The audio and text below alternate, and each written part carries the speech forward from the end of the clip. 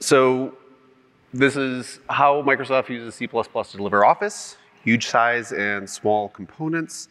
Thanks everybody for coming. If you're tuning in online, if you're watching later, thanks for coming. I'm Zach Henkel. I'm a developer in Office's core architecture team. My primary job is to work on the long-term health and sustainability of our native code.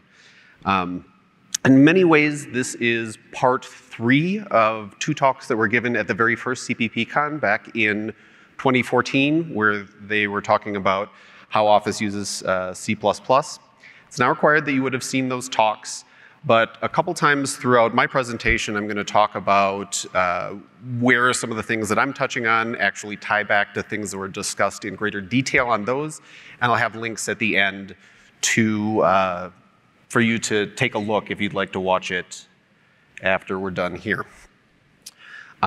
Before we jump in, I'm going to get my clicker working. There you go.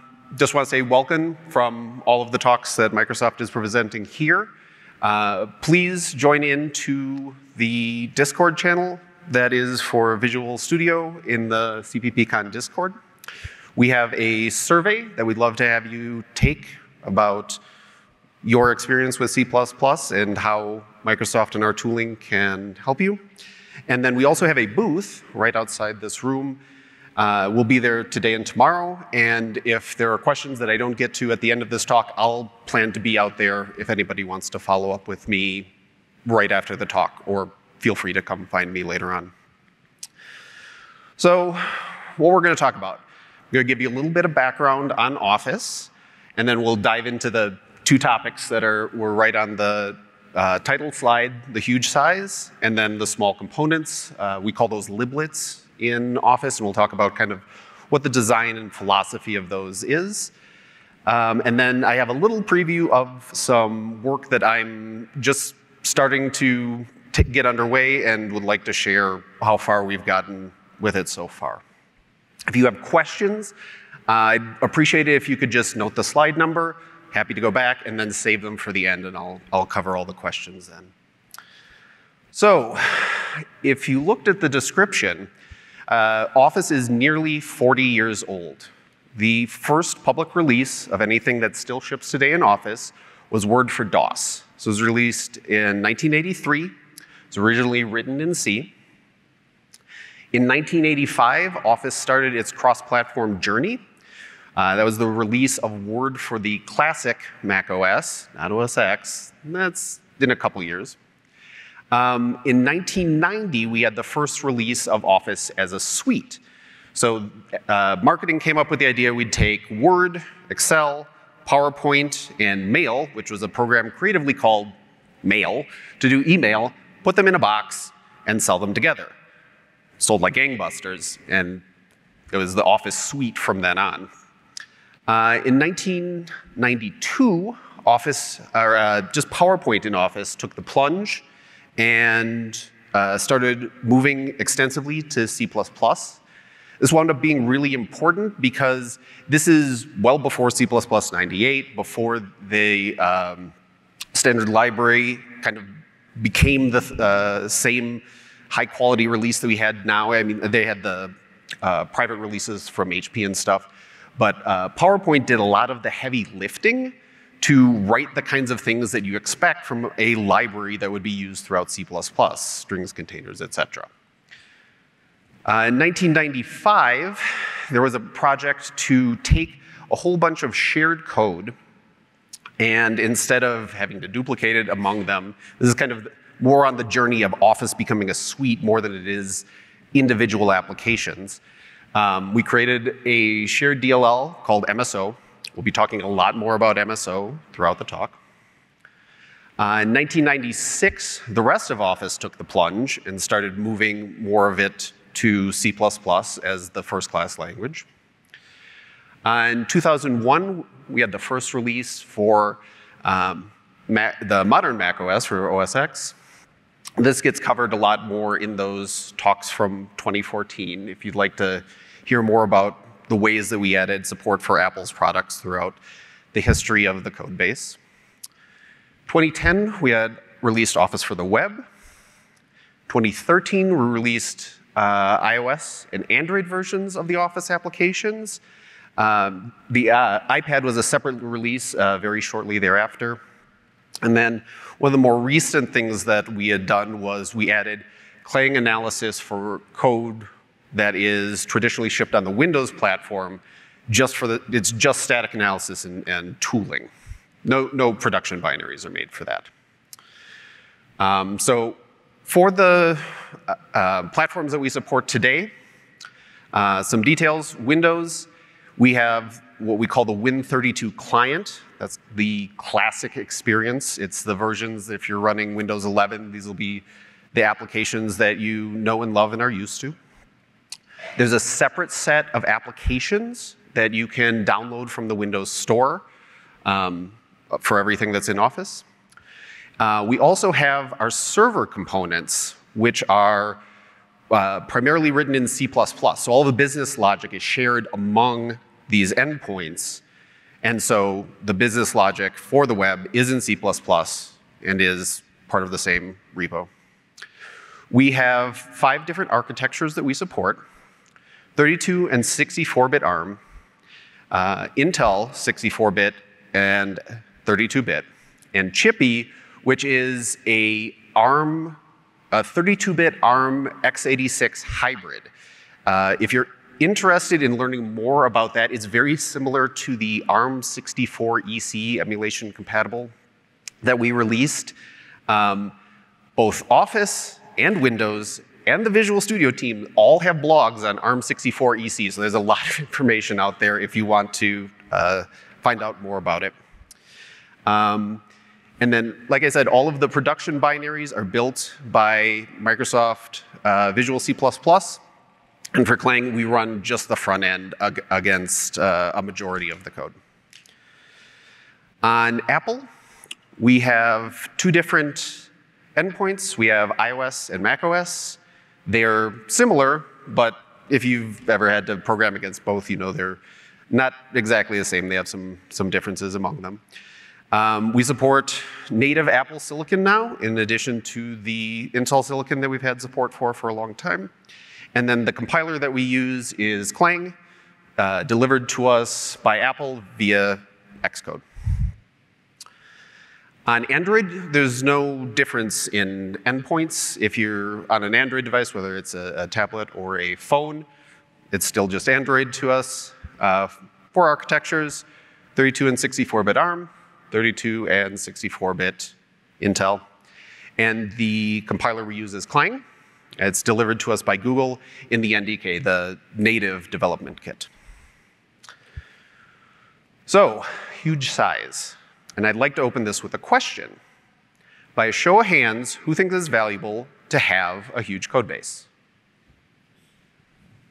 I got like 2, 3? Okay, not very many of you. I'm not leading you on. I'm actually interested in what everybody thinks here. We'll come back to it. So, by traditional measures, I hope you agree that Office is a huge code base. We have nearly 350 million lines of code, about 100 million lines of native code. During peak check-in volumes, it's about 2 check-ins a minute. There's approximately 4,000 engineers in Office. I will call out that that's not 4,000 native developers. That's 4,000 for Office as a whole, for the mono repo.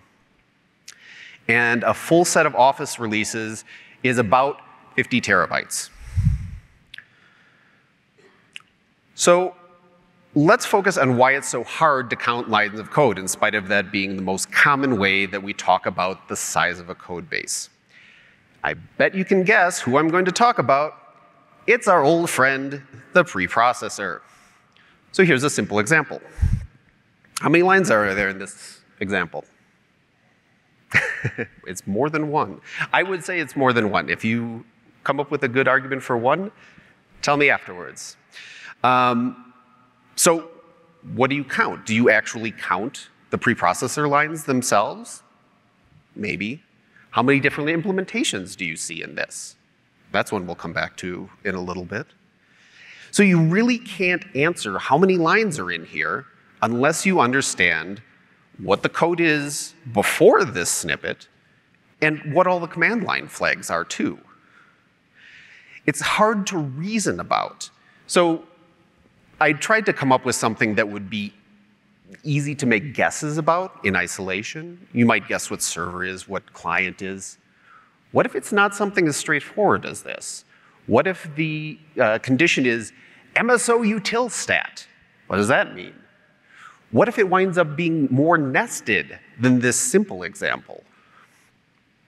So you might be thinking to yourself, okay, that we don't have, in the code base that I work on, we don't have client and server versions. We wouldn't have code like this. So here's a different one. I bet many of you have if-def debugs. It wasn't hard for me to find in Office. I did a simple search just using our internal code tool, 20,000 hits for if-def debug in the Office repo. And you can find simple things like this, I'm sure, in your own code, where you have a simple performance counter that you want to test how something works out. But what about that second one? Like, how much is that going to be modifying your code? This could be bringing in a whole extra subsystem worth of functionality for the sake of debugging. So what's an alternative measure? I think the ideal measure for C++ code would be to count the number of unique translation units provided to a compiler. And that's kind of hard to come up with in isolation. So I don't want to say that we should come up with the full combinatorial explosion of what every single if-def in your code could actually be, but focus on what's actually in use. Something that's run by a customer, something that's run by a developer in the course of their own testing, what's run by your automation system when it runs tests. So a pretty good proxy for that is counting the number of compilations that you have to build your software and all of the individual slices that are actually in use. In Office, we think about these configurations on 3 different axes. So the platform, the architecture, and then we build both debug and ship versions. So here's what it looks like for Office. To build all of Office and all of these configurations, it's 2 million compiler invocations. I'll claim that 2 million is a huge number. So the way that this breaks down, to give you a little bit, to help kind of compartmentalize some of the things that are inside of here. About 60% of all of the compilations are for Windows, in blue there. And then it's about 22% for Apple, 18% for Android. A couple other things to note is that for Android, because we don't have those endpoint differences, all of those boxes are about the same size. If you take the largest and smallest of the Android boxes and figure out what the difference is, it's only about a 2% difference among those boxes. One additional thing to note is the kind of bottom middle in the blue where we have the Clang debug. That's about 10% of the total Windows compilations, or 5% overall for Office all up.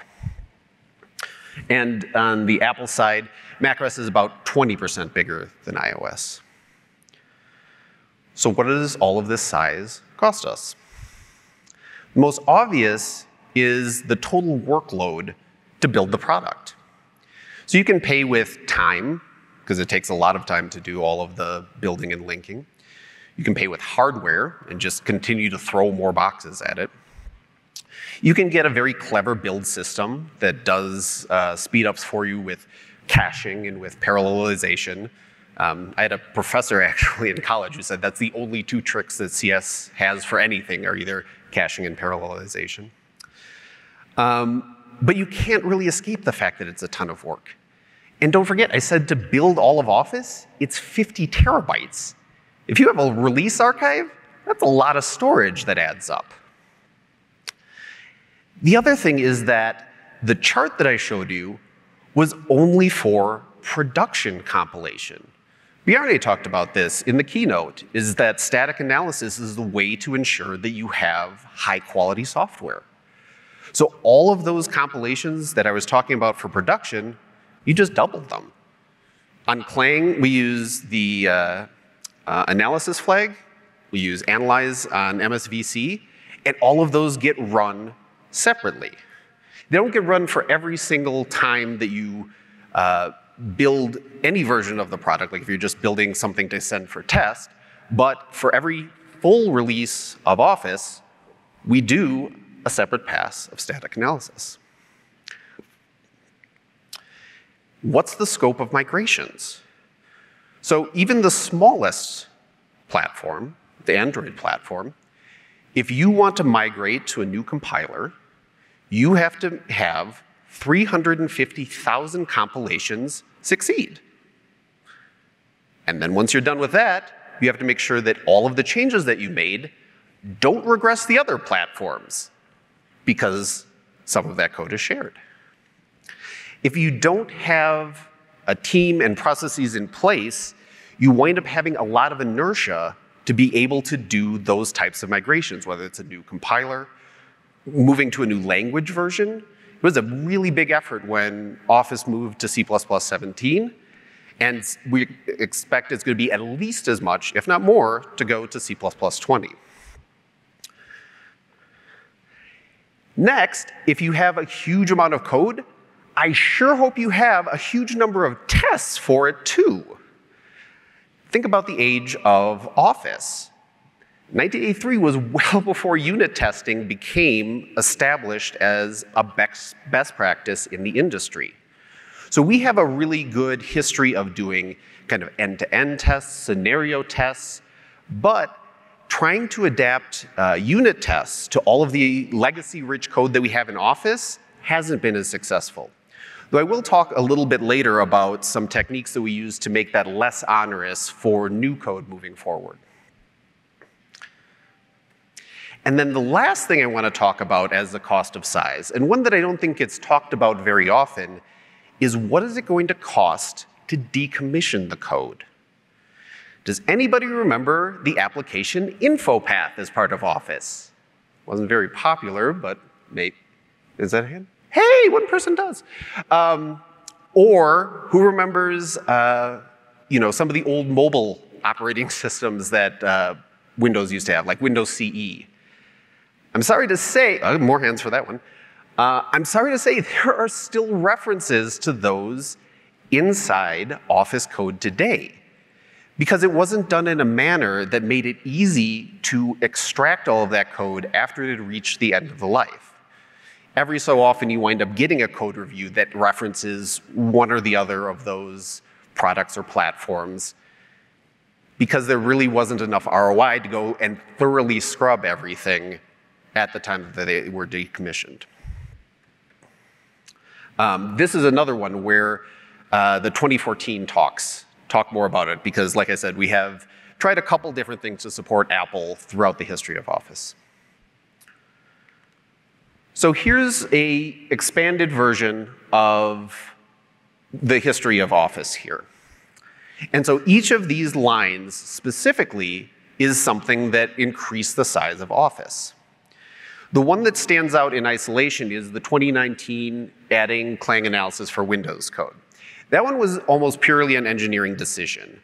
The thought was, we have multiple platforms. I'd say most of the developers work on Windows. We wound up seeing a lot of cross-platform breaks because Clang and MSVC would accept different code. So the value proposition there is it's worth it to be able to analyze this code, run it, make it easy for developers to run on Windows, and reduce the amount of breaks that we wind up subsequently seeing on Apple. All the rest of these, though, are decisions that were made jointly between the engineering leadership and the business leadership. At the end of the day, Office is a business.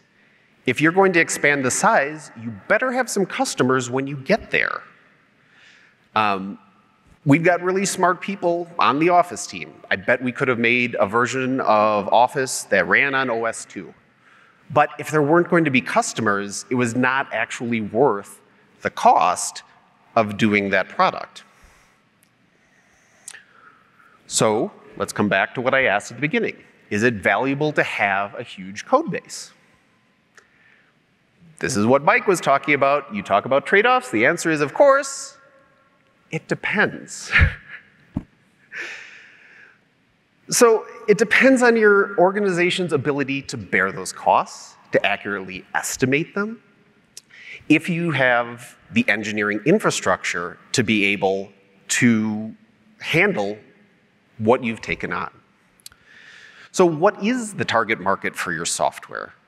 If you've got a smaller target, that can be good. You have lower costs. It can be an advantage to be small.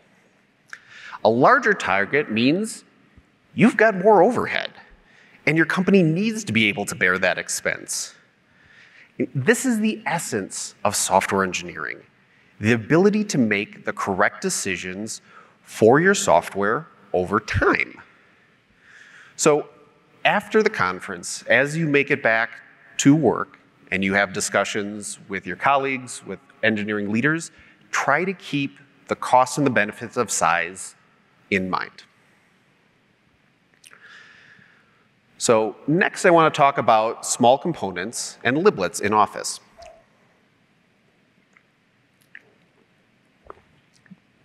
So liblets are one of the ways that we have to help mitigate all of the huge size in Office.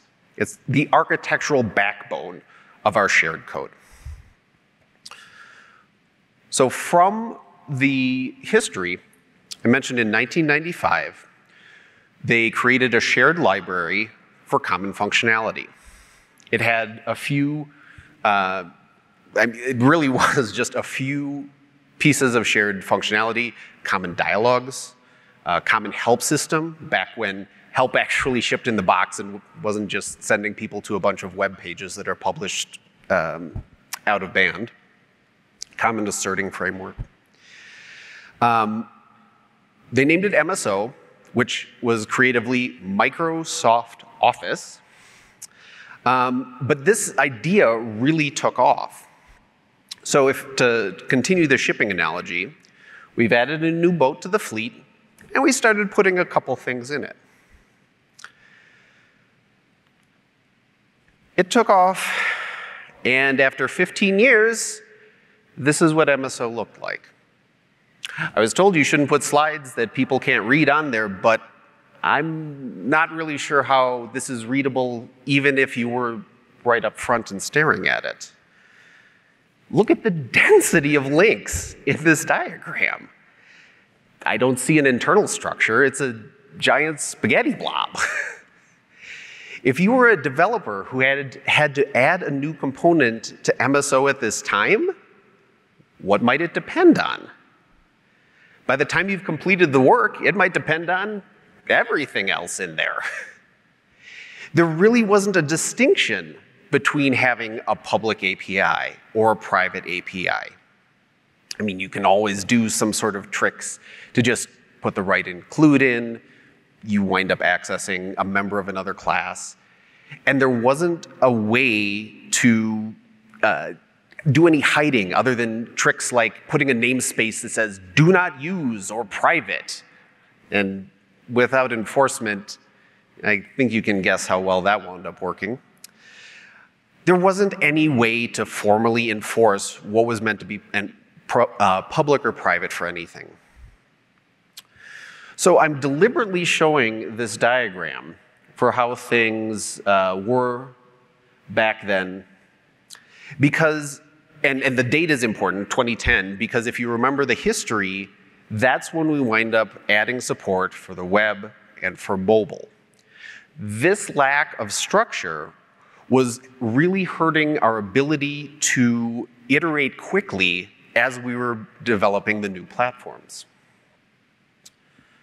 So, and again, to continue the shipping analogy, this is where we are with MSO. So liblets came to the rescue. The liblet initiative was launched in 2010.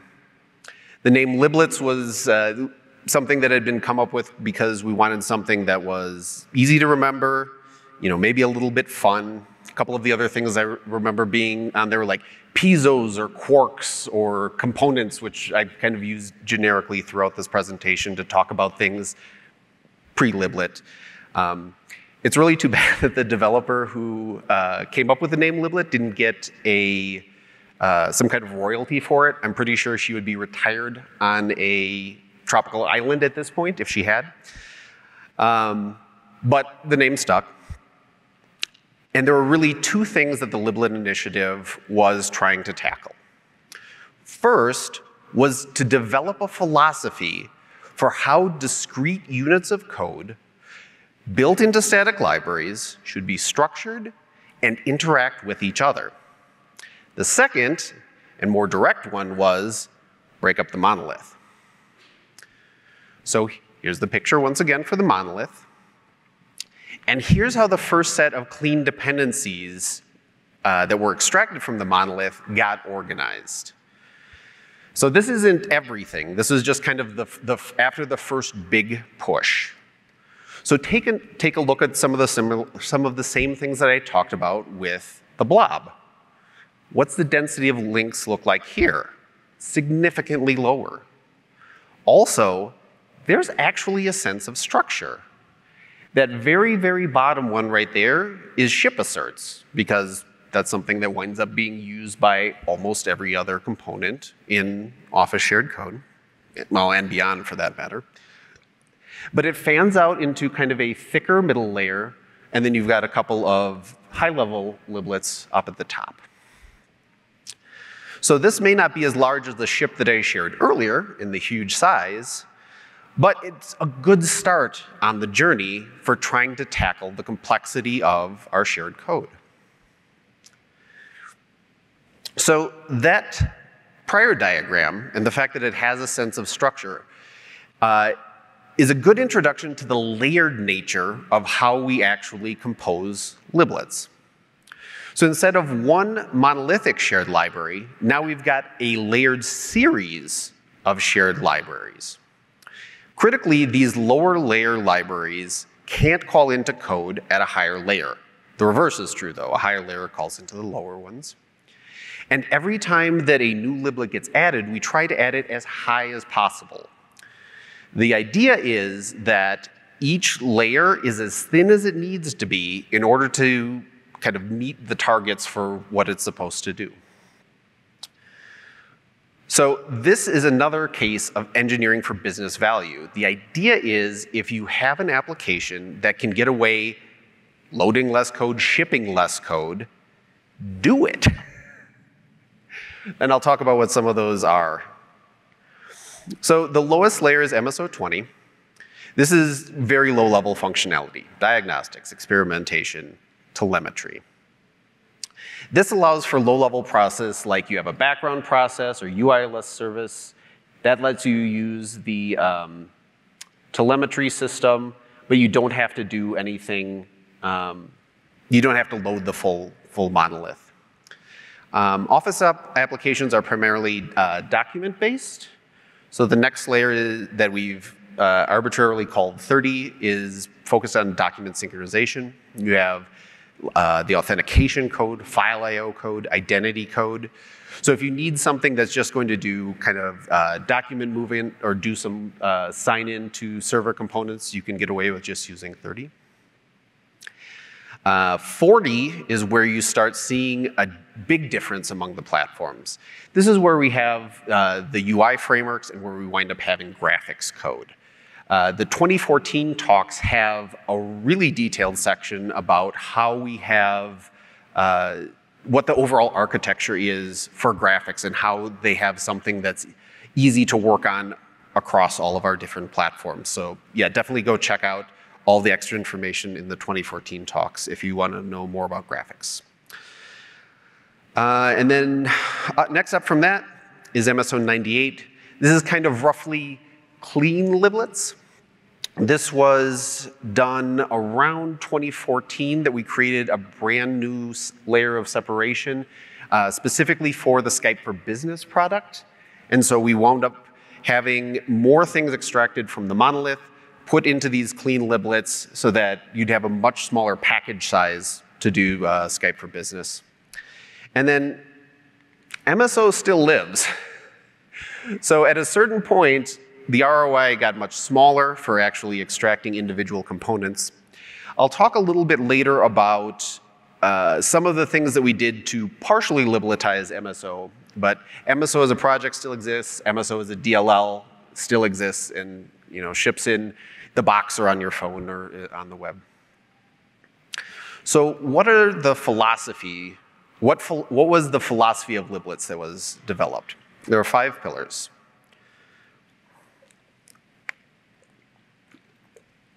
Liblets use modern C++. Liblets have a distinct public API. They are self-contained. They have clean dependencies, and they are unit tested. So the first one of these is that liblets use modern C++. As I mentioned, this effort was kicked off in 2011. Maybe some of you remember some other C++ things going on in 2011. The release of C++ 11, and then of course all of the pre-work when it was still OX, we heard quite a bit about that at Microsoft. And that energy that was being injected into the overall C++ ecosystem was really great, and we built on that in order to do liblets. It was a chance to revitalize the language, a chance to revitalize our shared code as well. And historically, too much of the code in Office, well, originally because C was just what it was written in, but even after the fact, it was still written as C that just happened to run through a C++ compiler. So we wanted to make the distinction as people were writing liblets or we were extracting and kind of refreshing components that were in the monolith, that we were rarely going to write C++ code. And part of that meant that it had to be exception safe. And now that we can use exceptions, we can use the standard library. Those components I mentioned earlier from PowerPoint had served us well for a long time, but it was a real burden to anybody coming into Office from the outside, having to relearn all of the things and being told you can't use the standard library because we weren't set up for success with it yet. So I wish for this slide I could say that this applied to not only anything that was written new and everything that it was existing in the monolith, but really this code focus, this pillar of it focuses on new components that were added afterwards, kind of new code after kind of the liblet philosophy had permeated Office. Next, liblets must have a distinct public API. Headers must be explicitly marked for public consumption. And this is enforced by our build system. Like I mentioned earlier, when you're in the monolith, anything's fair game. As long as you're in the same project, you can include a header. And you can reach in and potentially touch things that the original designers hadn't intended for external consumption. Each header also must be self-contained. So I mentioned we have tools that are built on Klang's lib tooling. And all of the headers then are processed in isolation. So every header has to include really what it uses. There can't be a secret list of includes that you have to put in before you include any one of these public APIs. It has to all be written right in there. And then every public API must be marked as such. So in this process class, example that I have up here, we've got three methods.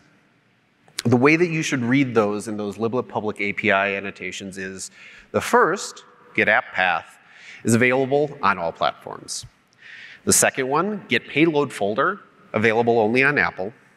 And then get res folder, get resource folder, is available only for Windows platforms.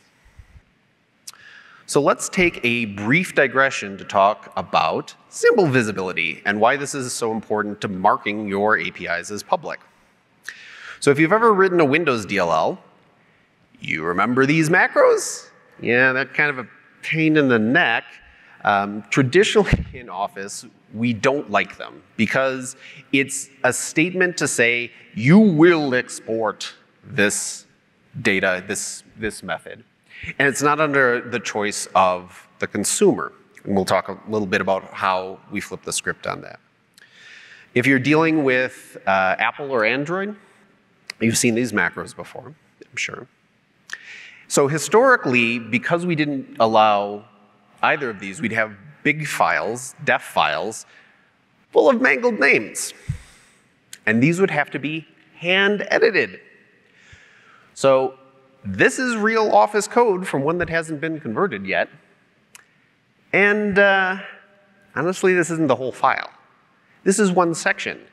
Names are mangled per platform and per architecture. This is like a fifth of the file. So what do you do if you want to add a new parameter in there? There's probably one person in all of Office who actually remembers some of the tricks for how actual things mangle and would need to be edited in here. More often you wind up just making the change, compiling it, watching it break, looking up from the break what the new name should be, and then go patching it in. And then repeat for all the other times that it's in the file. It's a pain in the neck, and the tool generates that for you. It's powered by these macros right here. These are, there's a couple more permutations that I didn't put on the slide just for length, but this is really what's in there. On Apple, we're using the visibility directly. We're going to give that a try. Where everything in the shared library is marked private by default, and only things marked with the attribute show up in the DLL. And that helps a lot with sizes of the binaries and other optimizations. For Windows and for Android, we have these annotations. These persist into the AST, excuse me, so that the application that's built on lib tooling can pick them up. It knows what platform you're building for, what your architecture is. It knows how to mangle the name, and just emits it into a file for you. No more hand editing. Next, liblets are self-contained. Liblets may have multiple implementations. Implementations are different than endpoints, though. That's what I guess the third bullet is that architectures are orthogonal. Because implementations are organized around functionality. You could have an empty implementation, a mock implementation, a stub implementation. You could have one for mobile, for server. Ideally, you wind up finding something, and I'll have a better example later on, that's not just endpoint related, or kind of roughly endpoint related in the way that like mobile and server are. There should be some kind of sense of or subsystem that underlies what the differences wind up being. It's important to note that if you build one of these implementations, it does not necessarily mean that you have to build the other. So for example, if you build a server one, that doesn't mean that there necessarily has to be a client version or a mobile version. We're trying to practice you aren't going to need it.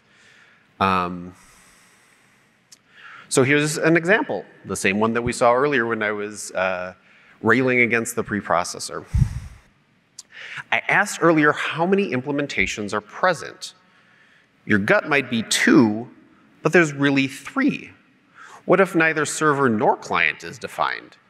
There's an empty implementation hiding in here too. So this is more what we'd like to see in liblets. 3 individual files, 1 for each. And if you notice, as I renamed them for the sake of this slide, it's not mobile and server as they got changed. It's talking about the subsystems that are being in use. One of them is working at a very low level by actually getting a device context and a graphics object and doing the actual rendering. The other one is handing off to another helper function that winds up doing the HTML rendering.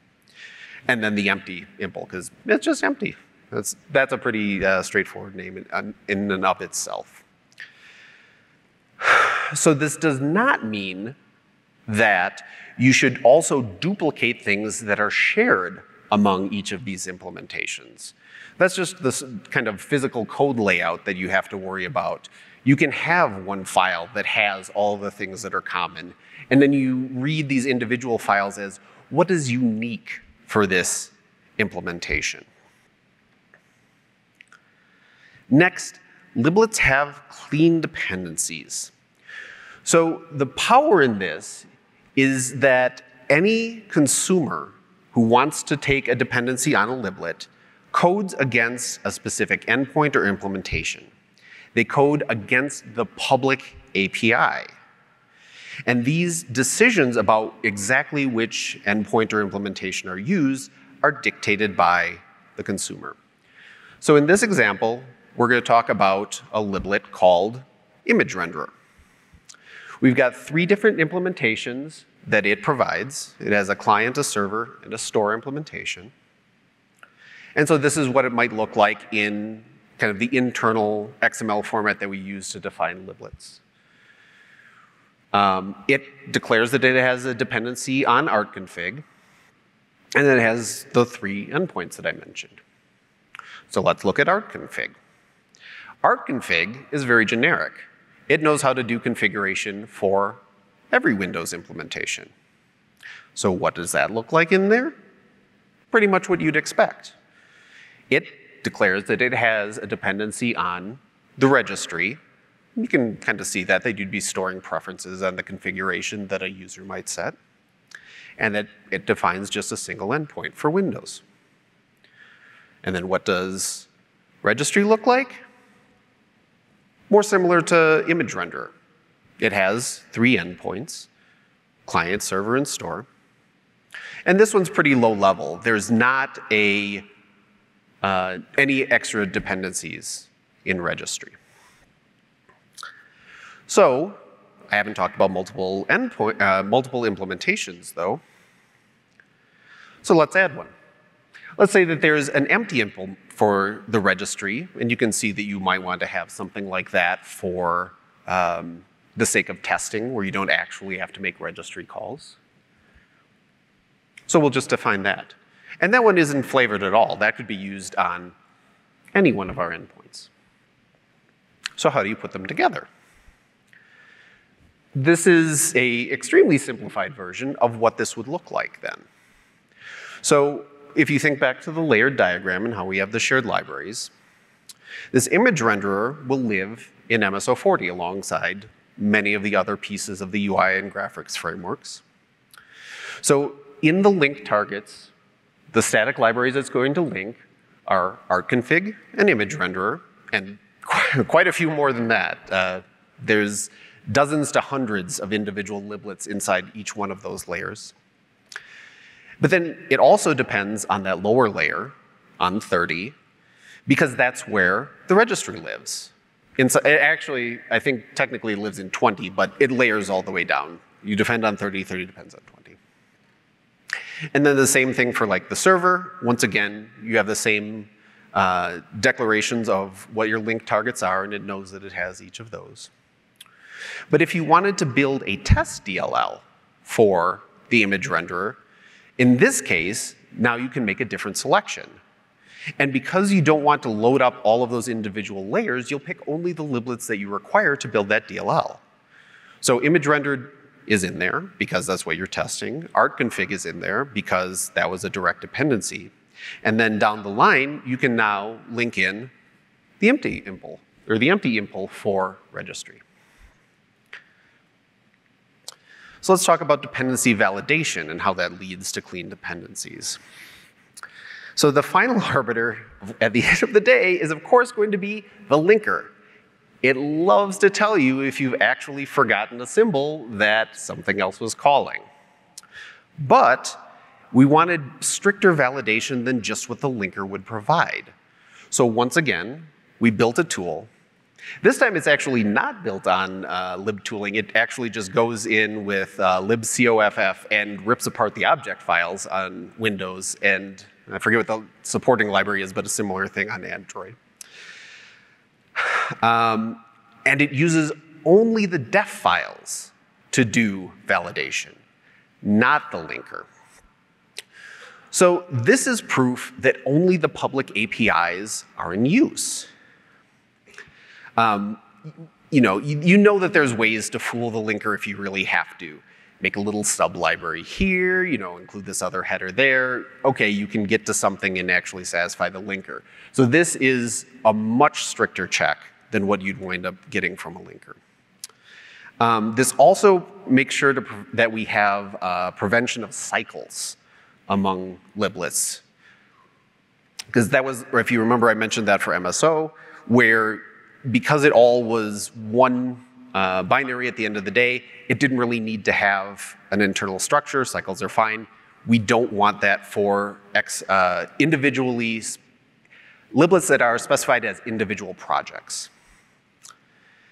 And then the last piece of philosophy is that liblets are unit tested. So it's very easy to think, because of the complexity of Office and how many dependencies there are on operating system components and other parts of the system, you don't want to load up the entire monolith. You want to have unit tests. And so what we can do is automatically generate mocks from clean APIs. So this is this is real Office code, but fairly straightforward. I shortened it a little bit with some autos and things like that just to make sure that it fit on the slide, but like I said, real Office code. We'll create one of these mock documents. We'll set its isOpen to return false. We'll create a new one, another mock object, this iApplication document descriptor. We'll wire that up to the other mock doc that was there, call some simple tests. Very straightforward. But you can do more interesting things with this as well. So in this case, it's going to create a lambda for this setDirty, and what it's doing is making sure that this mock iDocument, or the iDocument that is held by this persister base object, actually correctly forwards calls down from that parent object into its child. And so you can see there, we're going to count the number of calls, we're going to validate that it's setDirty, wire it up to use this lambda, do some simple tests. So what does that look like under the covers? What does that auto-generated series of mocks look like? So the mock iDocument object in Office is much, much bigger. So I've isolated just the pieces that I demonstrated in these prior two examples. So you can see it's all powered by lambdas.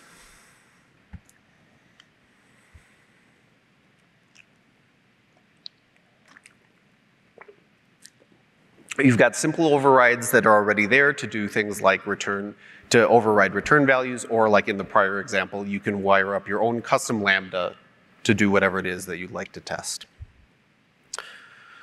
So let's talk about how much of a success the liblet project was. And I talk about it like it's already over with, but in many ways it's not.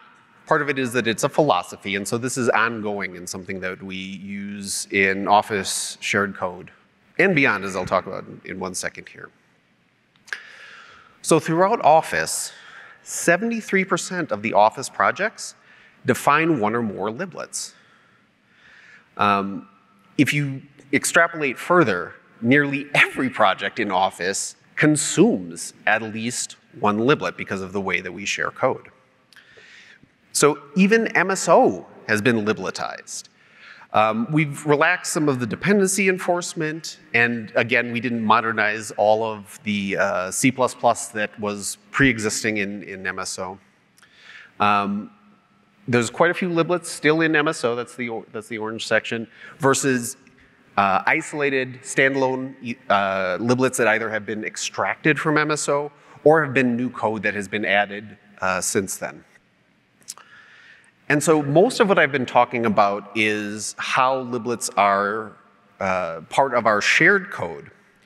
But liblets have also the philosophy of how we actually have clean dependencies, modern code, unit tests, have started to influence the way that individual client applications, the endpoints, the Words, the Excels, the PowerPoints that you know of as external customers, that philosophy has pervaded those teams, and then their internal structure follows many of the liblet principles. Of course, Office shared code doesn't rest. So I'd like to close by sharing some current work that we're doing in Office. I'd like to preface this section by saying that the work is very much in active development. And so everything I'm going to talk about on stage today is only the state of Office as of September 2022. I'm excited to announce that we are working on migrating to header units. So what are header units, if you haven't heard of them before? Header units are a step between the header files and C++ 20 modules. They provide some of the benefits that modules give you. The compiler can process them faster than header files, but they don't have all of the advantage of modules because they still expose macros, and there's not a way to do private visibility inside of header units in the same way that you can with modules. Header units are more flexible than a precompiled header. With a precompiled header, you can't choose to bring in just one of the headers in the precompiled header. The compiler is going to process all of them. With header units, even if you compile them together into a static library, you'll only bring in the contents of the header unit that you import into your application. So in Office, we're very concerned about build speed. Remember, workload size was the #1 thing that I said about the cost of having a huge code base. So it's almost become like a rite of passage. A brave Office developer will undertake a project to craft the perfect precompiled header. They'll spend weeks deciding for every individual header, should it be included, should it not be included, and they'll declare success. But as we add new code, as refactoring winds up happening, those gains start to evaporate and are lost. So let's try to make header units and slay the fact that you have to come up with this perfect ideal of a precompiled header once and for all.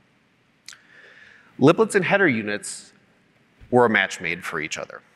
So what are the prerequisites to create header units? Header units, or the headers that go into header units, should be self-contained.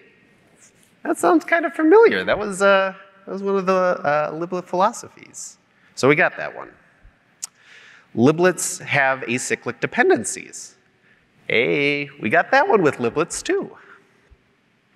And that you can't have inconsistent conditional compilation. We're working on that one. So we don't have the client-server split that I used a couple times as an example, but we still have things like this. So we have this assume macro that we've come up with. If you're in a component that's actually defined asserts, we'd like to pop one up for you. If we don't, no, that's fine. We'll just let it go.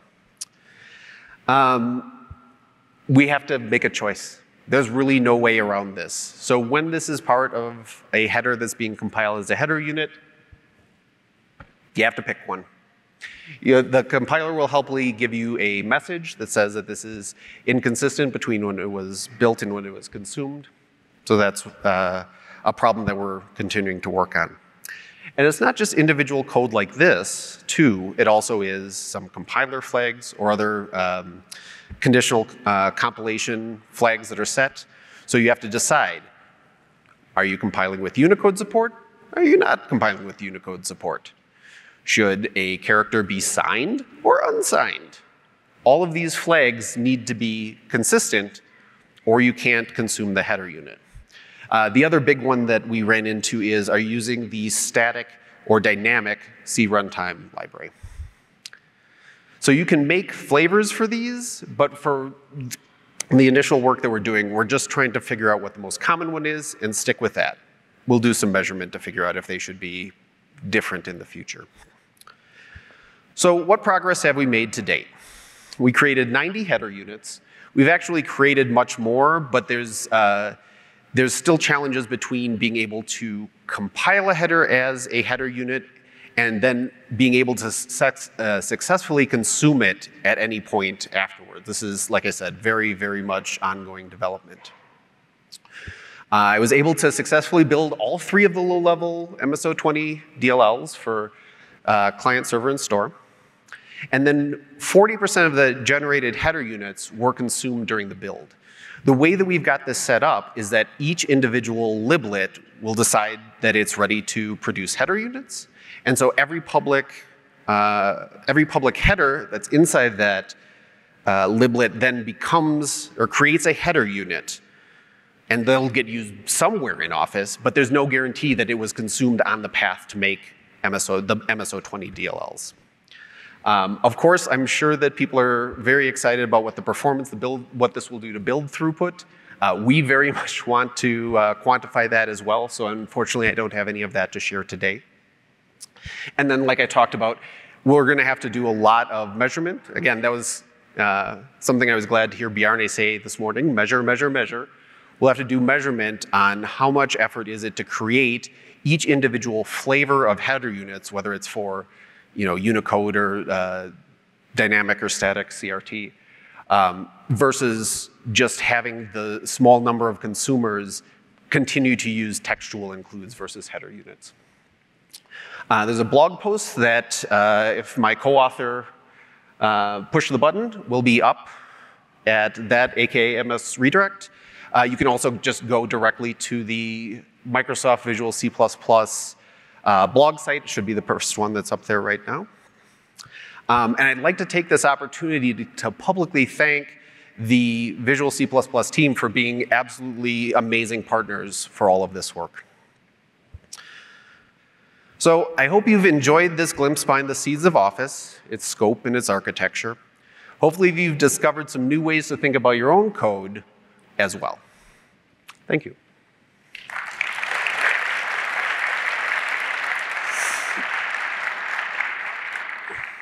So once again, plug for the Visual C++ Discord channel and the survey.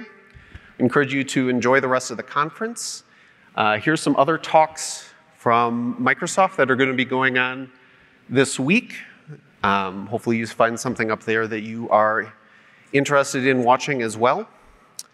And then here's a couple of the links that I talked about for the original 2 Office presentations from CppCon 2014, documentation on how to do header units in your own build. Those are really good documents. That's what I started from. There's more information about exactly what Office was doing in the blog post as well. And I'll take questions. Looks like we have just a few minutes for questions. We have some questions from online. Perfect. Have you found that code in liblets has less churn than code that hasn't been cleaned up? How often are there modifications to the lowest level liblets? It depends quite a bit on what exactly the liblets are. There are literally hundreds of them. So something that could be under very active development, say like inking, is something that we're working on a lot. Those wind up having churn as we get new APIs in from the operating system and just wind up being there. Low-level liblets, I suppose I could say maybe they have less churn because it's established what they are, but there's always a chance for a new language construct to come up with a better way to do things or additional cleanup because we wind up not needing as much variety in the API surface over time. So maybe but it varies very much based on what any individual liblet and its responsibilities are. Got another question. My understanding is that liblets are static libraries that are then linked together with other liblets to create shared libraries like MSO 2.0, MSO 3.0, DLL, et cetera, which create a layer structure. Right. How does the picture of build artifacts differ when shipped versus when a developer is adding code? For example, shipped artifacts are DLLs, while a single developer compiling code results in a static library, liblet, that is essentially relinked with MSO.DLLs. I'm afraid I don't understand that question. If the person asking that could just ping me on Discord with additional details. At the end of the day, if you're either going to, I'll do my best with it, but if this doesn't answer your question, please ping me later. At the end of the day, there's only one way to build the artifacts for Office. Maybe you don't have to build literally everything if you're working on an individual component and you're only going to do unit testing locally. But at the end of the day, when you ship Office and we have a whole automation system to do end-to-end and scenario testing, that all needs to be built, and there's not a difference between debug and ship. It has to all build and it has to all pass tests. Has any of the liblet tooling infrastructure been open source? Is it available for use outside of Microsoft? No, it is not. And I'm a little bit curious to find out which portions people would be interested in. That's something that we could explore, though I think we'd want to see a lot of demand to make sure the ROI was there to share it with the entire community. To a certain extent, the things that are inside of there are, I don't want to undersell the work we've done, but they're fairly straightforward traversals of the AST. Like, traverse the AST, find this attribute that's been put on there, call the name mangler. There you go. It's a lot of groundwork given to us by the framework and not a lot of very complicated things that we've done internally. I think the novelty of it is mostly in the way that we kind of thought of a way to combine those pieces. Are all liblet dependencies considered to be compile time, link time dependencies?